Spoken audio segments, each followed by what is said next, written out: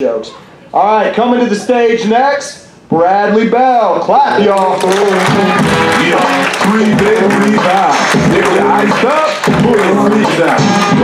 How's everybody doing? Y'all gotta keep it going for our comedians that went before me. They've been awesome tonight. Awesome. I'd like to thank Kevin personally for pointing out random tattoos. I do have a meaning. I like Lucky Charms cereal. That's why you see the collage I have on my arm here.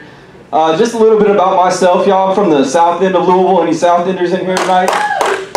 Woo! I don't know if I'd be clapping for that, but you know.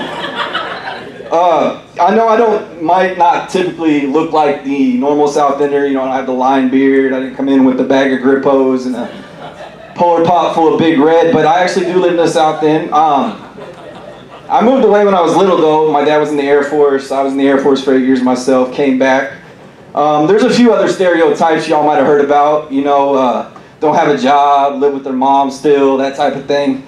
Well, I'm here to tell y'all I don't fit those stereotypes. I actually moved in with a woman a few months back.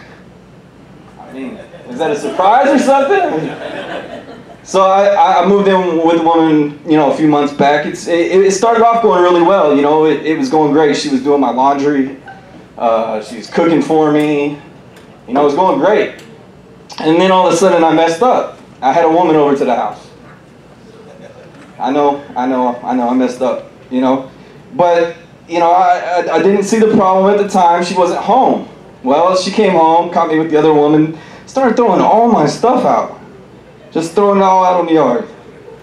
So I went up there and I'm picking up my stuff. And I'm like, this is ridiculous. I don't understand why you're so mad, Grandma. See, I don't know my mom. Matter of fact, my grandma's here tonight, man. Everybody give her a round of applause, man. She's beautiful. She's beautiful. I actually got, she's got family in town. We got family in town too. Her niece is in town. Now she called my grandma, the first time I've ever heard this before, she called her Auntie Sis.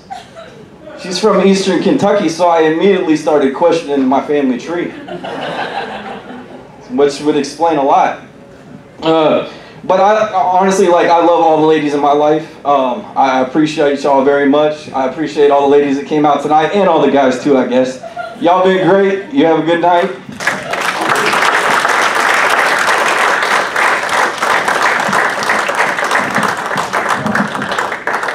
Yeah, keep it going for Bradley.